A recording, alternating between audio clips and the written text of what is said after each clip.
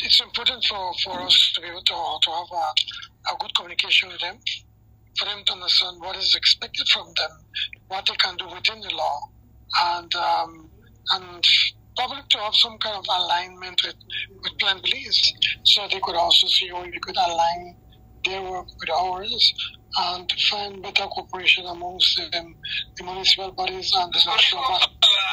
It was important for the ministry to invite the mayors that have been just elected, for us to be able to talk to them, to talk to them one about Plan Belize, but secondly to also to explain to them what are their responsibilities, what they can do under the law, what they cannot do, and to ensure that there is constant communication between the ministry and themselves.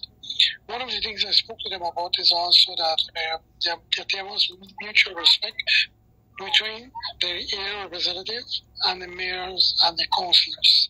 And secondly, that also mayors was also consult with their councillors. The councillors are the members of the board of directors. I think it was a very good meeting, and I commend Minister Briceno on this initiative.